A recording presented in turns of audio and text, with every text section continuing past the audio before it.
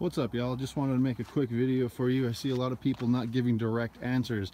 This is a 2017-2018 Nissan Titan XD Cummins turbo diesel. I see a lot of people having problems with the running lights on the trailer. This is your quick and simple fix right to the direct problem. This fuse box you have right behind the water reservoir. There's two 10 amp fuses, and it's going to be the right one, that little darker one there. Go ahead and use your fuse puller to pull that out. There's a spare in the glove box fuse box, and I had to pull this plug out to put it back in because my fingers are fat.